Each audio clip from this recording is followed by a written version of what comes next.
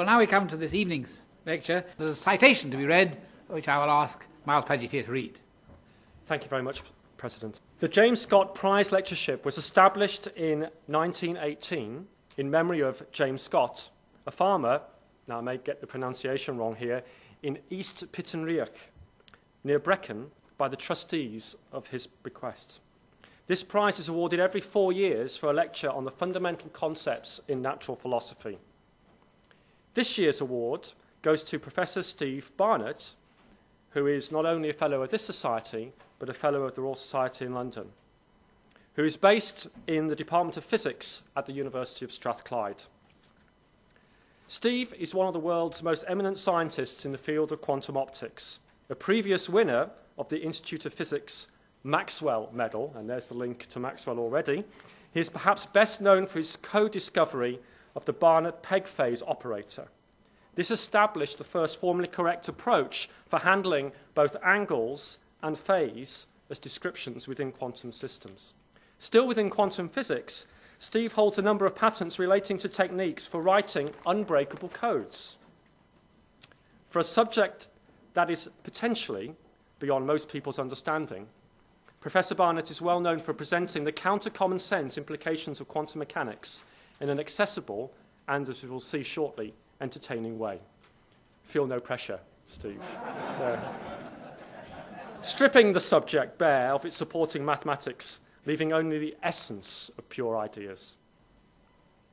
I look forward to Steve's lecture and congratulate him on being a very worthy winner of the James Scott Prize Lectureship.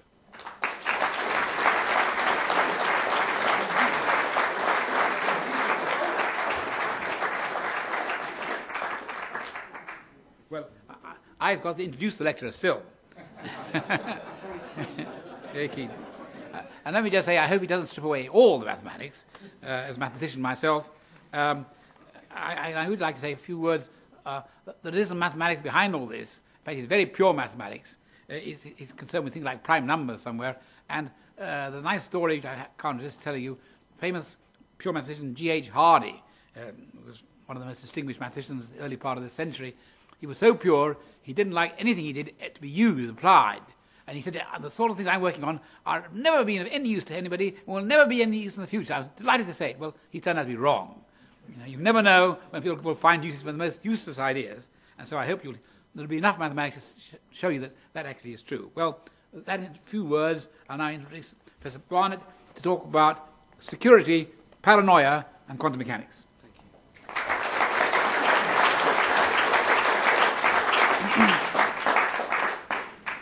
Thank you for those kind words. I shall do my best to both put some mathematics in and not put the mathematics in, and, well, hopefully we'll have some sort of balance. I think the title, Security, Insecurity, Paranoia and Quantum Mechanics, hopefully, as the lecture goes on, it will become clear. For those of you who are not specialists, I would ask you to concentrate on this one word here, which is an unusual choice of word in an academic lecture, and especially in a physics one.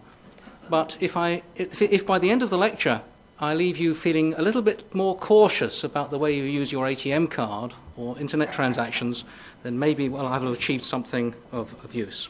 So let's start with that. I'm prepared to wager that probably everybody in this room has got one of these, an ATM card, ATM. And of course what you do with that is you stick it in a hole in the wall, you type in some 4 digits here, and you, if you're lucky, you extract some money. Of course, what you should bear in mind is that this number here is not to protect you, it's to protect the bank. Why? Well, what you've done is you've put in the card, you've put in the PIN number, all the bank machine has done is give you money. And money is much less useful than information. With that in mind, some idea of the scale of the problem is that cash machine fraud, and I'm not talking about internet transactions and this, I'm talking purely about ATM fraud, nets thieves in the UK alone about £100 million a year. Several of you, statistically at least, in this room will have been victims of it. When I first started working in this subject nearly 20 years ago, computer hacking was something which nobody particularly worried very much about, and these days it's in the newspapers all the time. But I still like showing this example. It's not that long ago. This is from the Times in London, February the 16th, 2000, And it says, "Internet pests put words in Clinton's mouth." And for those of you with short memories, this is the husband, not the wife. I'll just blow up these things because it's not so easy to read. It says, "President Clinton had an astonishing confession to make. Personally," he said, "I would like to see more porn on the internet." And it goes on to explain what had happened. Mr. Clinton had given his first live online interview to CNN, the news corporation, which was confident that it had the technology to stop interference with its website for the duration. Instead, pranksters had a field day posting ribald remarks that were attributed to Mr. Clinton and asking impertinent questions. If CNN and the White House aren't secure, which of us is? So here's a salient point. When you look at the security of information at its most fundamental level, it always comes down to communications. If you don't need to communicate, you can physically isolate, you can hide. But if you need to communicate, then it's usually the communication that's the weak link in the process. By the same token, if you can communicate securely, then you can have secure transactions, spend money securely, and so on. The first idea, the simplest idea, and historically the oldest idea for securing information, essentially is this one. Now, of course, this isn't the way it's done, but I want to give you just a flavour of the concept. So here's the first of all, I'll introduce the characters in the game. We always call the person who's sending the message Alice. We always call the person who's receiving the message Bob. So the message goes from Alice to Bob. And we'll meet the third member of this cast of characters, Evil Eve, the eavesdropper, a little bit later on. So the idea is, of course, that Alice and Bob are remote from each other, and Alice wants to send this important piece of secret information to Bob in such a way that it can't be intercepted. And in single key cryptography, what Alice is doing effectively is locking up the information in a box, metaphorically, but inside a box, a nice strong box with a key. The box then goes in transit, and hopefully this can't be broken into. And Bob at the other end, because he's got a copy of the same key, he can undo it and read the message. And there are several issues that we have to worry about. Well, first of all, is it really secret? Well, it's secret if these two guys have got the same key, and that in itself is a problem because you have to distribute the keys. Of course, as I say, it's got to be the same key, and the bottom line, is it actually secure? Especially as, of course, there aren't really any boxes. What we're really talking about in the modern world is transferring data securely. So what we start off with is the information, which is just a string of bits. We live in the digital age, so all messages are strings of bits, zeros and ones. This box is a mathematical transformation. So we take this long series of zeros and ones, which is basically just a big number. We perform a mathematical operation on it, and we send this transformed, garbled number in such a way that Bob at the other end can undo it and read the message. So just to emphasize that same point, here are the ingredients. We've got Alice's side over here who's going to send the message. We've got Bob's side over here who's going to hopefully receive the message. And the idea is we've got this unprotected data, that's the message that's going to be sent. We've got this mathematical transformation into which this key, this secret number, is fed. And Bob, because he's got the copy of the same key, can perform the inverse transformation and get the data out. Let's look at this issue of whether such an idea is secure or not. And this comparatively simple construction is, in fact, the first demonstrably perfectly secure method of communication of information. It's called the one-time pad, or the Vernam cipher. It was proved to be secure in 1949. So as I said, we start off with our message, which of course is just a string of zeros and ones. All of information in a digital age is just reduced to a string of zeros and ones.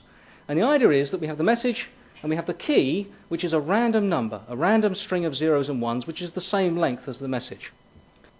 The scrambling operation that you perform on these is to do what we call modulo addition. Now, modulo addition is very simple.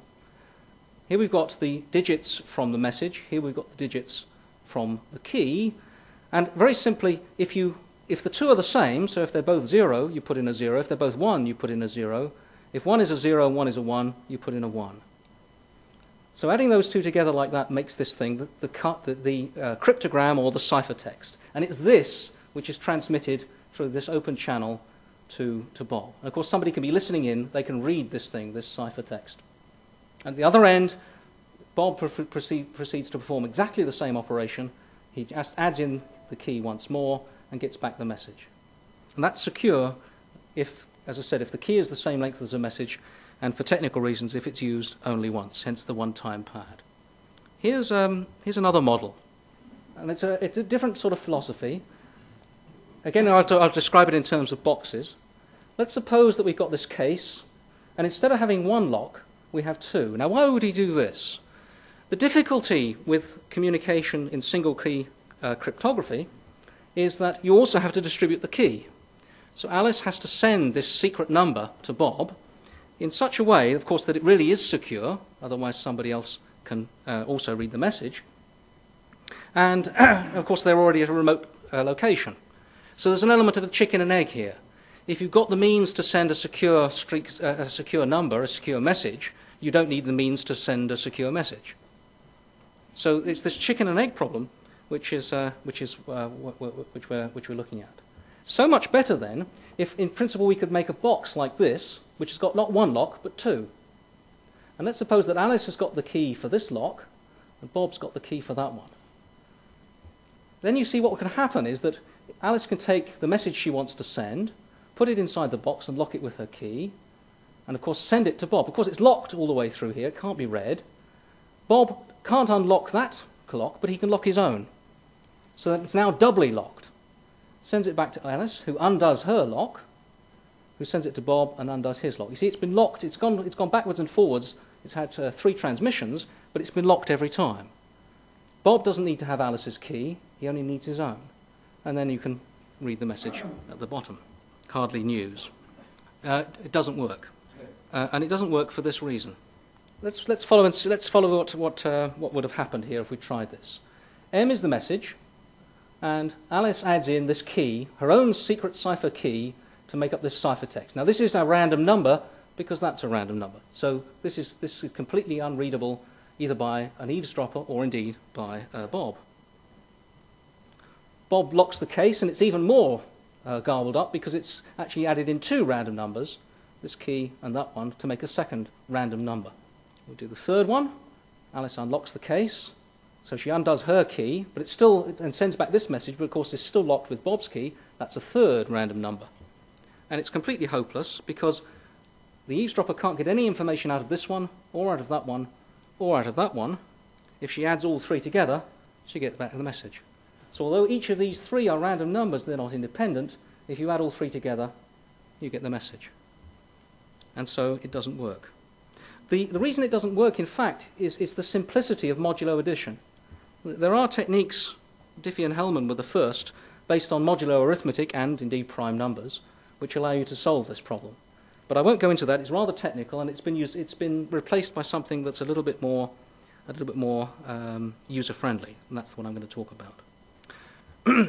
This one-time pad is very onerous as well. You need an awful lot of information. If you think about the number of bits which make up, and even the simplest of messages you might want to send, then you'll realize that very rapidly you need large amounts of key data in order to make all of the messages secure. So except for where security is really desperately important, we tend not to do that. Instead, what you have is you use a shorter key. So instead of using a number which is the same length, the same number of digits as the message you want to send, you choose a shorter key. 56 was in favor till about 10 years ago. 128 is more normal now, using something like the so-called data encryption standard or advanced encryption standard. Incidentally, just perhaps to sow the first seeds of doubt, data encryption standard and advanced encryption standard are licensed for use to transfer secure information to secure messages by security agencies. Now, the typical brief in a place like GCHQ is to be 10 years ahead of state of the art. And we're using a method for our secure communications that the government and these organizations suggested that we should use. I say nothing more. That's how it's done. So 56-bit DES is now largely discredited for reasons we'll see, and the 128-bit one, especially with the advanced encryption standard, is now used. So you have a long message, you fold in this 128 bits of shared key, do your transformation, again using this licensed transformation, send this box along, and Bob, who's got the same key, can open it. So how easy is it to break? Let me just think about a simple example which is 40 bits long. So again, it's far too short. This is what a 40-bit number looks like. It's a row of 40 ones and zeros. So let's suppose we were trying to break a code which was encoded using 40 bits. Now, if you look at each of these entries can be a 1 or a 0. So there's 2 times 2 times, well, it's 2 to the 40 different keys, which is a million, 10 to the 12. So let's see, if we tried to break this, of course, one way we could go is do an exhaustive key search. What we could do is we could try every one of these possible 2 to the 40 or million possible keys, try and unlock the transformation, and of course the one that makes sense is the right message. And to give you some idea of the problem, if I tried this exhaustive key search with a machine that was capable of 1 million decryption operations a minute, in other words, if I could try 1 million of these keys, in every second, to break this it would take 6 days. And you might think, okay, I'm prepared to live with that. If it's a message which I need to keep secure to the end of the day, 6 days will do. But it's crackable in under an hour. Actually, no, that's not true. British Telecom admitted 10 years ago they could do this in an hour. What the best is now, I don't know.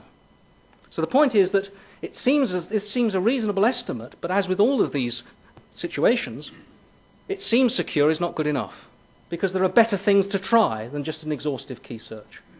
What about 128 bits? As I mentioned, 128-bit key is now the recommended one. That's what a string of 128 zeros and ones looks like. So that's your 128 digits. You've got 2 to the 128, which is, oh my word. No, I'm not going to attempt to count up the zeros. You get the idea.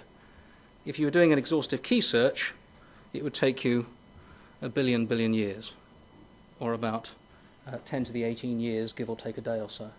But, as I've mentioned, of course, there are better ways of cracking it. There are better ways of tackling it. And so, basically, we hope, in using a system like this, we hope that this is good enough.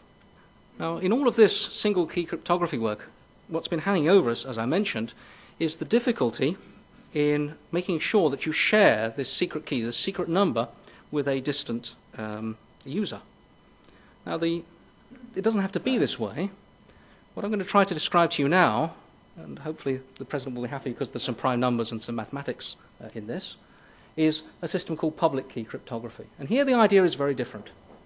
Here the idea is essentially that supposing you could construct a lock, thinking again in terms of the box, in which the key you require to lock it is different from the key you require to open it. Very strange idea, but in principle we can work with that idea. If we can do that, then what each recipient can do, Bob can do, is he can keep his own unlocking key and give as many people as he likes. He can publish the locking key. Then anybody they like can use the published locking key, or their copy, to lock the message, hopefully in such a way that Bob, who's got the unlocking key, is the only person who can undo the lock. Now, as I mentioned, this of course, is these locks are mathematical transformations, and the first idea was, in fact, published by, it's called the RSA scheme, it's now almost universally used, Rivest, Shamir, and Edelman. And remember I mentioned the idea that security agencies are supposed to be 10 years ahead of state of the art. It only transpired later that, in fact, GCHQ had got there 10 years earlier but didn't publish. So it was already known. Well, no, it wasn't known, it was known to those who knew it. No. So here's how it works. What you need is a data, X. That's just the message, a long number. And you need 2 large primes, P and Q. So remember, prime numbers are numbers which are divisible only by themselves or by 1.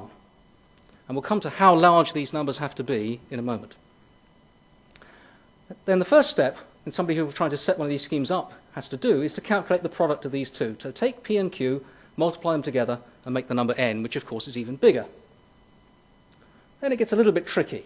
You have to find 2 numbers, E and D, such that the product of these 2 is 1 modulo this thing. So in other words, you calculate the product of E and E, you divide through by this P minus 1, Q minus 1, keep the remainder, and that's your modulo. Now I won't explain how this is done, but suffice it to say that there are efficient algorithms for doing this. You can do this with a reasonable computer, even with a laptop, if you know P and Q. And then what Bob does is he publishes these two numbers, n and e. So the product of the primes and this number here, which is what we call the encryption exponent. And he keeps this other number, d, secret. Then anybody who wants to send him a message raises x to the power of e, modulo n, and decryption, because e times d essentially is 1, this gives back the message. So the encryption is with one key, that's e, and of course it can be done because the sender knows n, and decryption is done with this key. Now, what is this business of the numbers? Why is it secure? Well, first of all, we say we don't know it's secure. There's no proof that this is secure, but we know why it's hard, which is almost the same. Well, almost the same. And what it really comes down to is that all of the steps in generating this system are easy if you know the prime numbers. And so it is believed, but has not been proven to be true, that the difficulty of cracking this is the difficulty of extracting the prime numbers p and q from, change of notation, from their product. P times q is n, p times q is m. Finding m from p and q is easy, going back is not. So how big does this number have to be? Well, numbers of about 10 to the 90, that's 90 digits long, can be factored in about a day. So that's much too small. Now, those of you who like a challenge, there's a prize. One way that the relevant organisations keep track of this is there's a factoring prize. This is the smallest outstanding number waiting to be factorised. And if you're lucky enough to do it, you can win $30,000. Yeah, big deal. RSA 704 is this 176-digit number, which we're told is the product of two large prime numbers. If you can find those two prime factors, you'll be $30,000 richer. My best, actually, if you find an efficient way of doing this, there are actually better things to do than claim this prize, but I'll tell you about that in a little while. But if anybody does fancy it, I'm very happy to send you that number. And of course, there are bigger ones as well for bigger prizes. I think the highest prize is $500,000 for the biggest number. You may like to know that the one smaller than this, the last time one of these prizes was claimed was 1991. So 16 years this one has stood. What do we do with this public key cryptography? Well, the difficulty with this, you'll have appreciated that this finding big prime numbers, multiplying them together, taking the message to some power and so on, is very computationally intensive, it's slow. Single key cryptography is fast. And so what we tend to do is we tend to use public key cryptography for sending the secret keys. You remember these short keys, these 128-bit keys, or the one-time pads? We tend to use this scheme for sending them. Now, years ago, before this came online, the sight of the motorcycle outsider rider between different financial institutions in the City of London was a pretty common occurrence. And he was often as not carrying around things like cryptographic keys between institutions. Not necessary anymore. It's done using this thing called RSA. So that's the way in which, for example, banks exchange secure information. It's the way that they set up these keys with which to talk to each other and transfer money. And then, of course, once you've got this secret key, you can use it to talk to each other using something like the Advanced Encryption Standard or one-time pad. Here's another simple operation which you can perform, and this is very much increasingly the way that people, and not just people, but banks and other financial institutions spend money. How do you spend money securely by electronic communications? Remember, of course, money is not this folding stuff anymore. The real money is numbers in computer files. Well, here's what you do. Remember that we have this public key and this private key. How does Bob tell Alice, for example, that he is, how does he prove that he is indeed who he is electronically? And the answer is, here's your message, whatever it is, buy 1 million shares in the Royal Society of Edinburgh, put it up here, and sign it in such a way. Well, in fact, what he does is he signs it using his private key. Remember that the original idea was that a message could be sent to Bob using the public key, and this message could only be read by Bob using the private key. Here the idea is different. You're trying to generate a message to send to Alice, not that's secret, but that could only have been written by you, and that's an electronic signature or a digital signature. So you do the process in reverse. You take this unsigned message, and you don't, instead of signing it with Alice's public key, you sign it with your own private key. Then anybody can read it, but you're the only person who could have written it. And that's the way you write an electronic check. That's how you transfer funds. And again, it's secure if RSA is secure, or in other words, as far as we know, if you can't solve the factoring problem. Those of you who aren't physicists this slide's not important. But for those of you who are, you'll probably feel the need for some of this stuff by now. So this is just to explain some of those little equations and symbols that are going to be going on in the sidelines. Just a quick reminder. In quantum mechanics, we put together each observable, everything we want to measure, is going to be associated with an operator. It'll have a set of real eigenvalues, and these are the results of the measurements of which can be formed. If you perform a measurement of the observable, these are the possible measurement outcomes, and these are the eigenstates, the states associated with those. We can make superpositions, is the important point. We don't have to just have these eigenstates, we can make superpositions of them. And once we've done that, inevitably, if we perform a measurement of this property, we don't get a deterministic result, but a probabilistic one. So the probability of getting this particular result is given by this modulus squared. But the key point is we can make these superpositions. Actually, yeah, when I first started working in this field, again with the people at British Telecom, for the first patent we filed, I had a rather alarming report from an agency I'm not allowed to mention, who said that I wasn't allowed to work on this. So in fact, when I first tried filing my first patent, I was told I wasn't security cleared to work on it. So let's have a look at this superposition principle in a more physical way. The physical system that we're going to be most interested in, the picture to have in mind, is the idea of photon polarization. So the idea is if you think in terms of light traveling out of the screen towards you, the electric field associated with that, light's electromagnetic waves, will have a vibration, a plane of vibration. And it can be vibrating horizontally or vertically. And we're going to think in terms of these possibilities, these orthogonal possibilities, as representing in some sense our logical 0 and 1, rather like we had in the 0 and 1 in our bit string earlier on. And of course, we can have other possibilities, different planes of vibration, or indeed the electric field can be rotating, so I can have circular polarization as well. But the key point is we have superpositions, and this is going to tell us that we can't make all the measurements that we might like to have. We don't need that. The only other piece of information we need to know is that if we've only got a single photon, one elementary quantum, one particle of light, when we detect it, we only get one click. So if I make one of these superpositions and put it through this rather nice device called a polarizing beam splitter, what happens is that vertically polarized light comes up here, horizontally polarized light comes over here. So the idea is that essentially you'll get a click here or you'll get a click here. But if I've got some superposition, all I can give you is a probability that I'll get a click in this box and I'll get a click over here. In fact, it's given by the modulus squared of these amplitudes in this superposition. But the important point is that if I give you a photon and I tell you it's prepared in one of these 6 possible polarizations, so vertical, horizontal, the 2 diagonal ones and the circular ones, and you send it through that device, and you get a click up here, well, remember this transmits horizontally polarized light, so you know it's not that one, but it could be any one of the other 5. Likewise, if I get a click over here, well, I know it wasn't this one, but it could be any one of the other 5. And it's that simple idea that's at the underlies the supposed security of quantum key distribution, which is what we're going to come to. So this is a rather radically different way of solving the problem of sharing this secret string of digits which you can use for single key cryptography. This is the first idea which was proposed.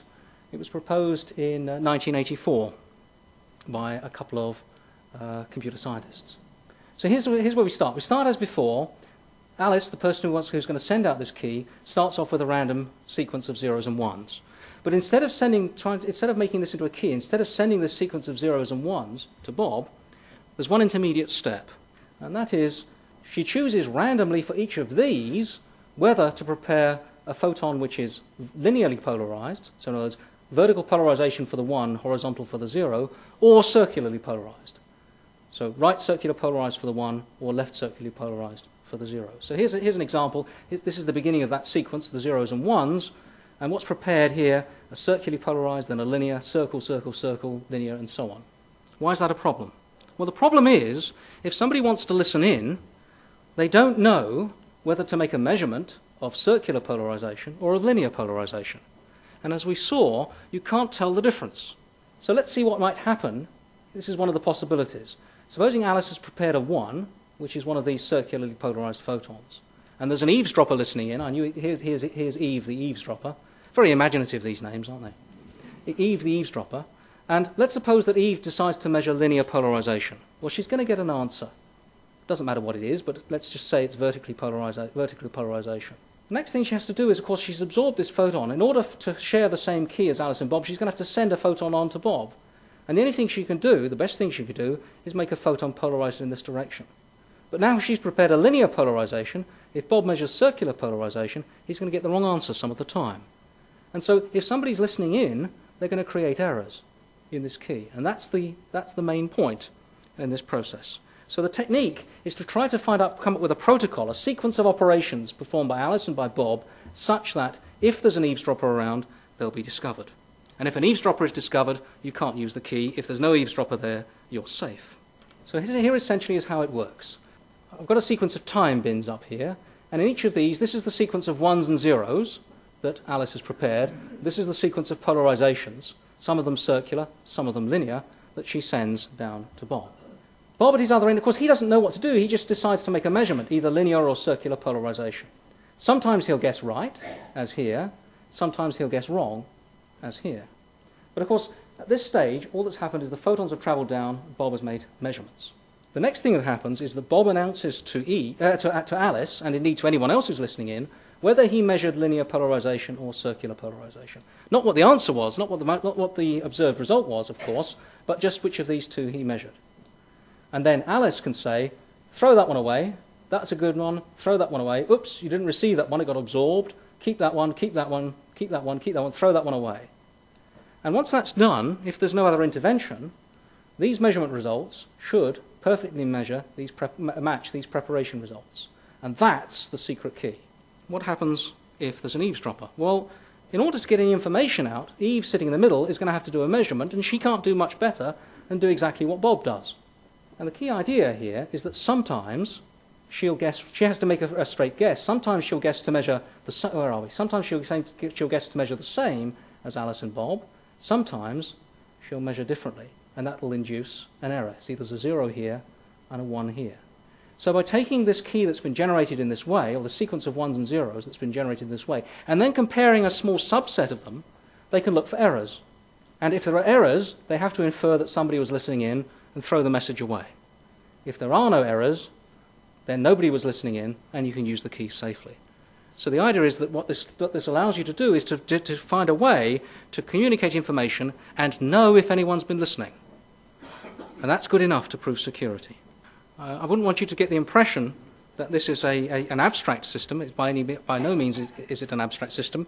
The first experiment was published in 1989 using light-emitting diodes to work over a distance of 30 centimeters at 1 bit per second, which is hardly meteoric.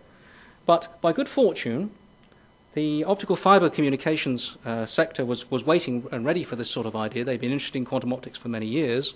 And so within a few years, communications over kilometers at kilobits and then megabits of communication rates were actually being done quite routinely in a number of labs around the world. And in particular, for a more contemporary system up to something like gigahertz clock rates, this is a schematic from the laboratory of my colleague Gerald Buller at Heriot-Watt University. It uses a slightly different scheme, but the key idea to point out is that of distances of kilometre-ish and gigahertz rates are now becoming clock rates anyway, are becoming accessible. Why only a kilometre or so, you might say? Well, glass fibre is incredibly transparent. But if you have kilometres and kilometres of just about anything, eventually you get absorption. And so this is what happens.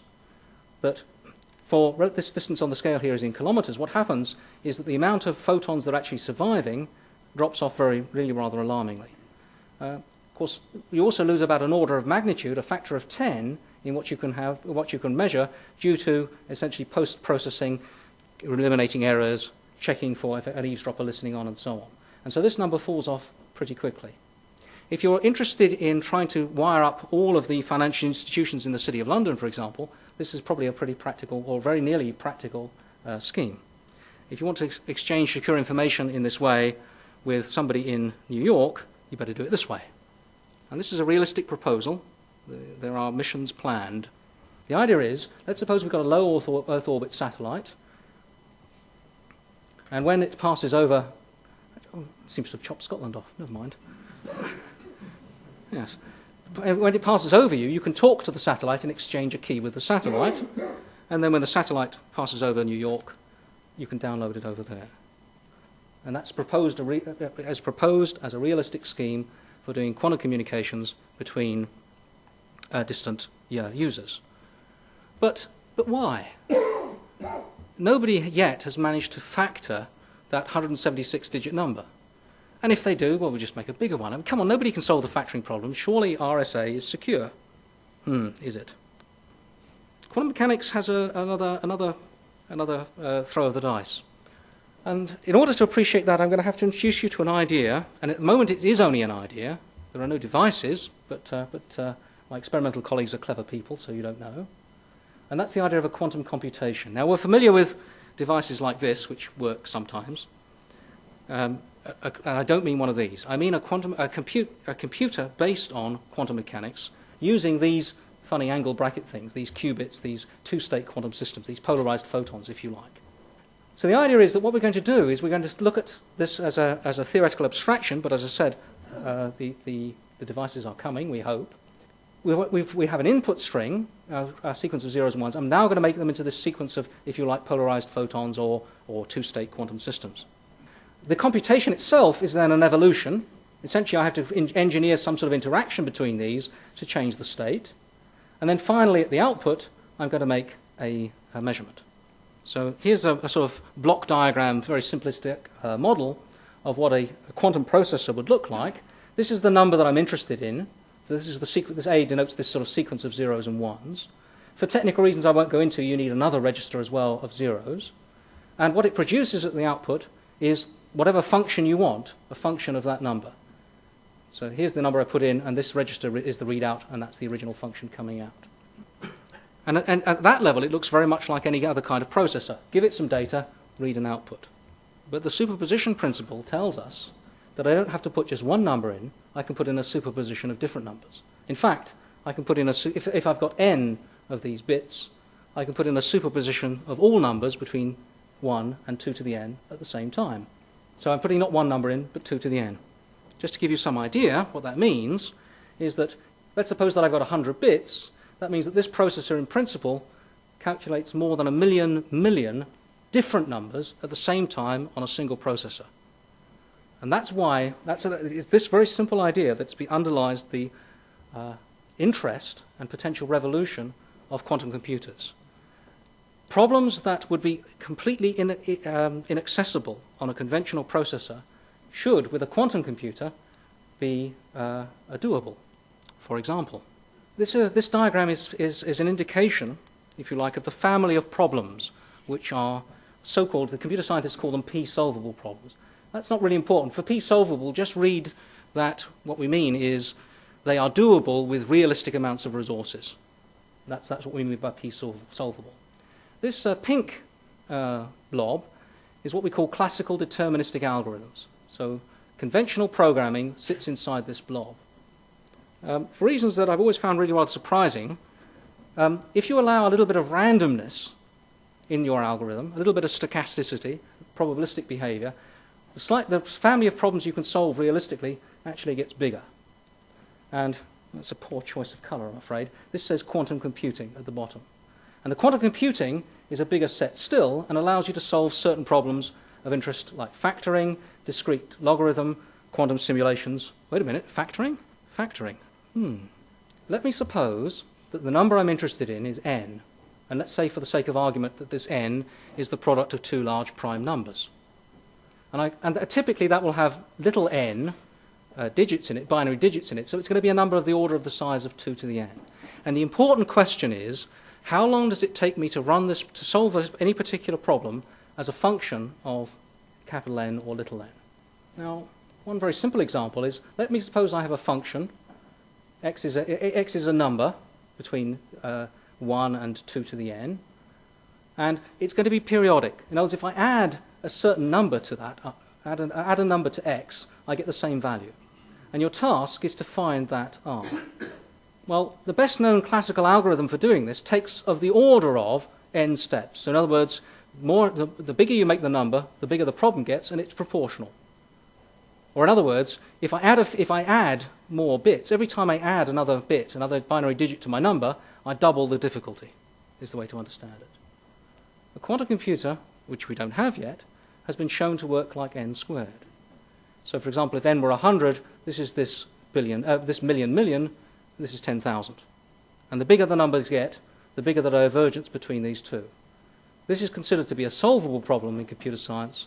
This is considered to be an unsolvable problem because it just gets too big too quickly. So this is solvable.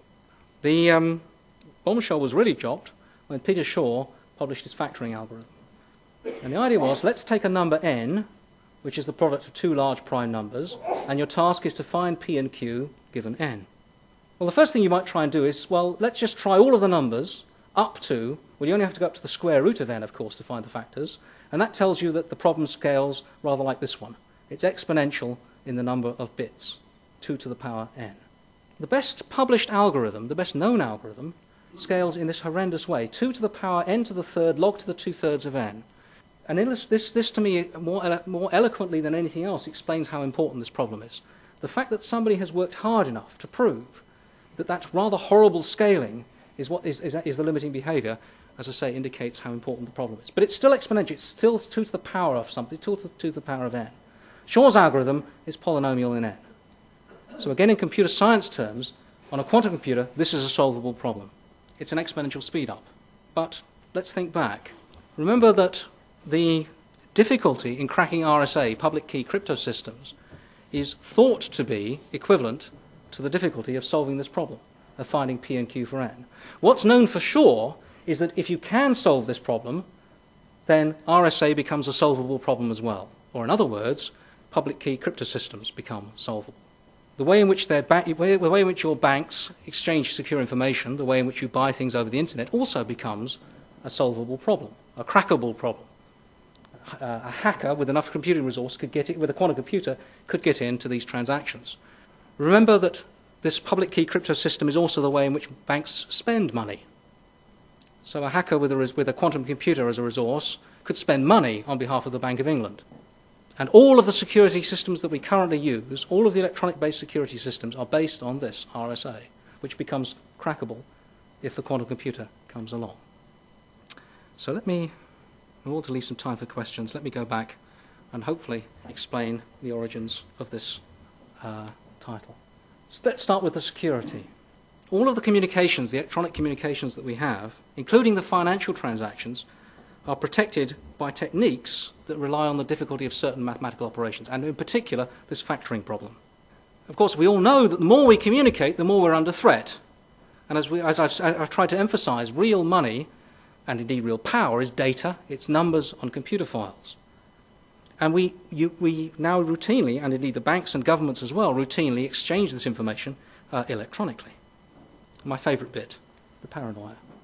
Quantum computers, when they become available, a few years ago I'd have said if, but I'm becoming more optimistic. When they become available, will render all current secure protocols insecure overnight. Somebody who can build one of these will render money valueless. So money could become valueless as well.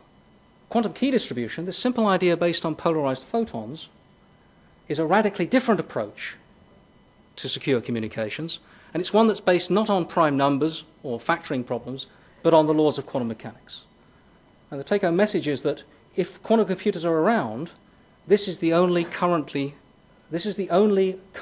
candidate for secure communications in a world with quantum computers. The good news is, however, for those of you who may be getting a little bit paranoid about this technology is way ahead of that one. And in particular, a prototype for quantum ATM transactions. So for ATM transactions which are protected not by a PIN number, but by one of these quantum exchanges, was announced by researchers at the University of Bristol in November of last year. So it's coming. So let me conclude by pointing out what every scientist and every other academic in this room knows, and that is that you don't do this stuff by yourself. I've been fortunate enough to work with a splendid team over the last, nearly 20 years on this subject.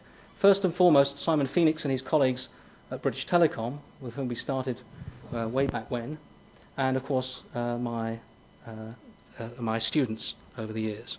I'd also like to thank, in particular, the Royal Society of Edinburgh, both for the honour that they've done in inviting me to lecture this evening, but also for the support which they've given to me over many years, including allowing me to come to Scotland in the first place. Thank you all very much.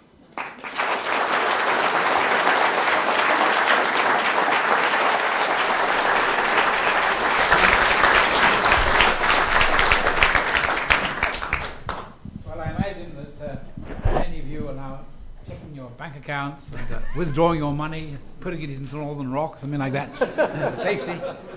So I fortunately, we have time for some questions, and I'm sure that you'll have many to put forward, and the speaker will do his best I'll do my best to answer them, but some of them may be secret, he may not be allowed to. You never know. Oh, I'm a bit of an anarchist. Right.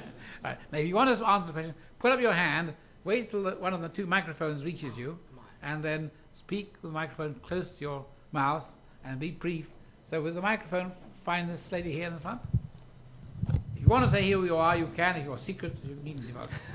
Thank you. I'm just a member of the public, and I want to know what the difference is in order of magnitude between a supercomputer and your quantum computers. Yes. I'm tempted to say something really glib, like a quantum computer will make a supercomputer seem like an abacus, but that's not entirely fair. But what is fair to say is that it's an entirely revolutionary process. We're talking about this scaling law, this ability to solve, making problems solvable, means that you can solve problems that, in principle, were you to do it in silicon, would eat up all of the silicon on the planet in a computer and still not be enough. This is the wonder of this power law scaling. When you go from something which increases exponentially to something which increases, say, for example, like the square or just linearly, that's the difference that occurs at very large numbers. And so it's not a fair comparison because it's such a different technology. But I say, suffice it to say, you can very rapidly get to numbers for this factoring problem, which would not be solvable in any realistic timescale using the entire silicon making up the planet. But in a quantum computer, in principle, would be solvable. So it's a completely different idea. It will be able to solve problems that no conventional computer, will ever be able to solve because they're just too big.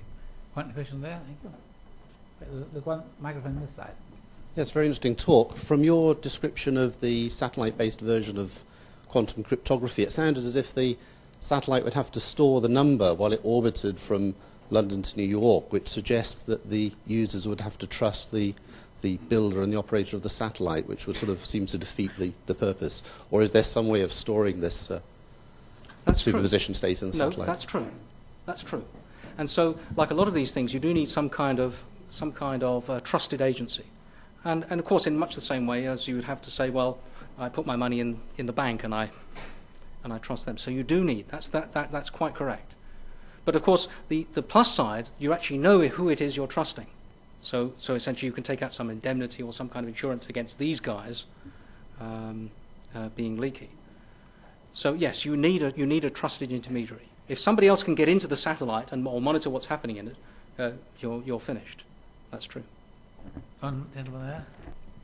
Just further to that, the quantum communication that you're talking about there, it's more for protecting the information in transit, a secure communications link. If you get into storage, is there any way of using quantum technology to help there? Because obviously that would then become a weak spot to be targeted. If you've, because obviously when we're dealing with information, it's also the storage of it which is an issue as well. Oh yes. Does quantum mechanics help there at all? Not so far. Not so far. It's with all of these problems, there's always a point at which you lose the security. Ultimately, well, very often it's people's carelessness, but also ultimately, if you're typing away on the computer and somebody's looking over your shoulder, that's the weak link. So what we're trying to do is push that weak link more and more into physically isolated systems. As I mentioned, the classic way to keep things safe is to physically isolate them. And if you don't need to communicate, if banks don't need to talk to each other, if you don't need to have an online account and so if you don't need an ATM, that's actually very good. Physical isolation works very well. But it's the communication part which is perceived as the weak link. And so this is a step to try and solve that communication part. But no, it doesn't buy you security You know, if you leave the numbers on your desk, that's it. If you put everything on, if you put all of the secure information on a laptop and take it home for the weekend and lose it, that doesn't help either. So, yeah. There's in front of you there. You have to put your hand out very high to be seen. Next time round, we'll get you. Thanks very much for the lecture. It's very interesting. Just a quick question. Is a one-time pad, the one that we talked about earlier, is that vulnerable to quantum attack, or is that itself safe? No. It's the only proven completely secure system. And it works purely because if the key is truly a random number, then by modulo addition, essentially what you're doing is you're taking a random number, and if the digit in the random number is a 0, you flip the bit in the message, and if it's a 1, you don't. And so if that's truly a secret and random key, the message also is random, and therefore contains no information unless you have a copy of the key. So that's proven secure. Can you give the gentleman here raise? Right. You seem to be indicating something which could destabilize the Western world. Could Mr. bin Laden be sitting in his Afghan cave working on some scheme to do just that? Or are the international police forces working on some scheme of theirs?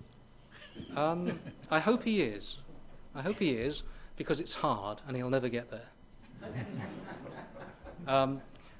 A lot of very clever people are working very hard on this, using an awful lot of government for money in very many different Western countries. In some sense, the safest thing, we're at an interesting stage of development. At some stage, I would suggest, the best protection we have is the public community of scientists. The fact that people like me and my colleagues meet up a few times a year and talk about where we're up to, visit each other's labs and so on. At this stage, we've got a pretty good idea of what everybody is up to and how far they've got. It's when some of the front-running institutions stop publishing that I'll start taking the money out of the bank and hiding it in a mattress. If quantum computers are ever built, it seems that they've got a far more potential than simply factorizing these numbers. Can you speculate on that? Yes, that's a very good point. Of course, I concentrated on factoring because of the subject of the talk, secure communications, but also because it was very much this idea that caught the world's attention. Until this came along, it was something that people like me did in a back room, published in our journals, and nobody cared very much. But of course, the big plan, or the big hope for quantum computers, is that it can solve, as I said, problems that can't be done on any conventional computer. And the front runner in that is actually simulating quantum systems themselves. So, for example, if you wanted to understand how, at the microscopic level, some nano device, some nano-length device behaves, if you wanted to build a molecule atom by atom and understand what happens as you build it atom by atom, if you wanted to know all the properties of some horribly complicated drug which you want to synthesize before you built it, to solve those sort of problems, you need to have, and these are quantum systems, you need to have something which is much more powerful than conventional computers. And that's a possible force for good. The ability, for example, to simulate DNA from first principles. The family of photonic variations that you described, the horizontal, vertical, and the polarizations, surely it is quite a difficult problem getting a generator of all these different varieties of photon. No? No. It's and putting it into a reasonable size for a computer of practical application. Oh, well, okay. I see what you mean.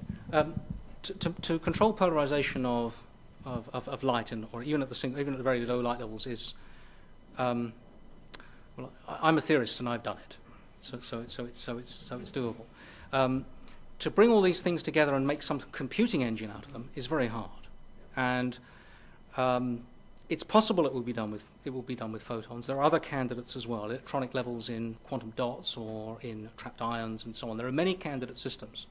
And the truth is that at the moment, they all have their strengths and they all have their weaknesses. If I were to put it on a sort of scale between working with sort of the elementary physics lab and the computer at the end, we're around about the level of the transistor.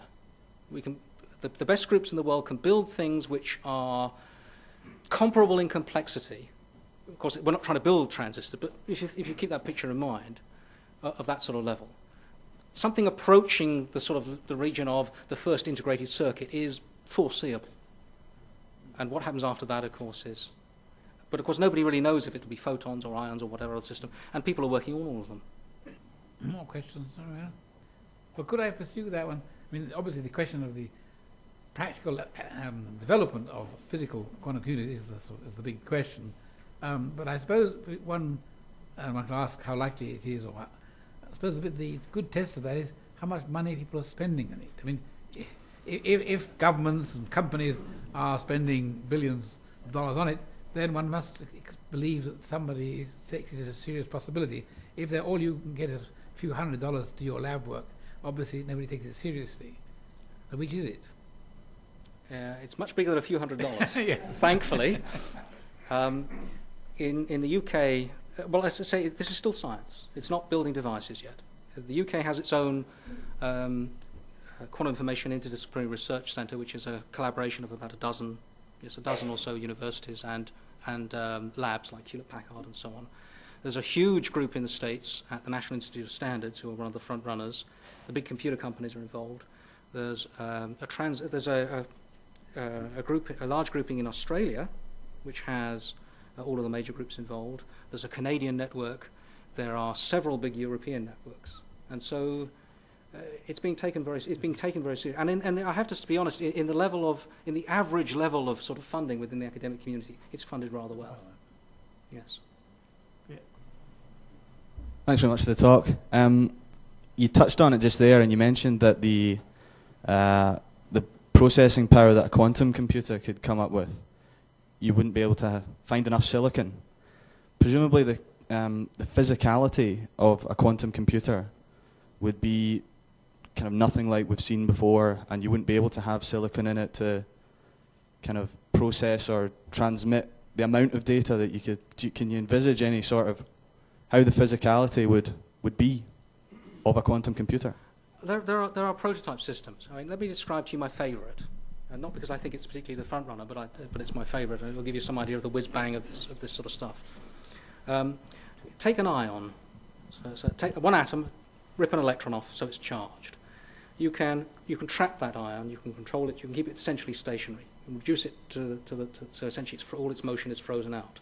You can make a string of them, and because they have the same charge, they force each other apart, and they're separated like that. Now that register of about 10 of these things is a 10-qubit register. You can get each one of the, you can isolate 2 electronic levels in one of these. You can get them to talk to each other by making the chain shuffle backwards and forwards and freeze the motion out. So the present things are a huge vacuum can, more lasers than you could point a stick at, optical tables and so on, but at the core of it, a distance of maybe a few microns across, is a collection of trapped ions talking to each other and behaving very much like this elementary processor, but only at the level of 10 qubits, not 100. So a 10-bit register, not a 100-bit register. But if I'd been giving this talk 5 years ago, it would have been 3, not 10. So, and that's one example, probably one of the more mature technologies. Follow up on that question. Long before, or at least before the first quantum computer actually is going to be built, presumably people are going to start to play safe and to start using alternative systems, so they don't want to get caught unawares when the thing actually appears. So you mentioned there was something which was much more closely to being realized, which actually was a safe procedure. So do you see people altering their whole current means of transmitting information in order to forestall being caught out when this quantum computer finally appears? Very much so. And of course that's one of the satellite experiments are very expensive. Satellite systems are very expensive. But one of the reasons why people are taking seriously, and why in particular funding agencies like the European Space Agency are taking seriously the idea of communications, quantum key distribution via satellites, is precisely for this reason. Good. Any more questions? You all satisfied? You're going to go home, sleep soundly? I have to say, I do actually carry an ATM card. So don't. Well, I'll ask Miles Padgett to move over to thanks. The very rubbish joke that we tell, isn't there, about how many scientists it takes to change a light bulb. Well, tonight we've at least found out how many scientists it takes to plug a laptop in. Steve at least has an excuse, being a theorist. I, as an experimentalist, sadly can't resort to that. So we'll really know if we're in trouble if someone invents a computer that doesn't need to be plugged in. That'd be really something, wouldn't it? Before I move to a formal vote of thanks, I've just got a thanks to say of my own. I remember very clearly, in fact, something like 7 years ago, I was over at a meeting here, and I was driving back to see my then girlfriend, now wife, in Glasgow, and I was giving Steve a lift. And Steve said to me, "I hear you're moving to Glasgow, Miles." And I said, "Yes, Steve, I am moving to Glasgow." And I'd known Steve for a number of years, never worked with him. And I have to say, leaving aside all the obvious benefits of now living in the same city as my now wife, which is a very good reason for moving to Glasgow, possibly the most exciting thing for me in my move to Glasgow, academically speaking, has been the opportunity to collaborate with Steve there. So thank you very much for that as well, Steve. And on that note, I would like if we could just all join and thank Steve for an excellent lecture. I think the President and I can agree it was exactly the right balance of maths and no maths. And a little joke for Miles, for Steve here rather, at least there was no Miles maths in it, Steve. Right, so thank you very much.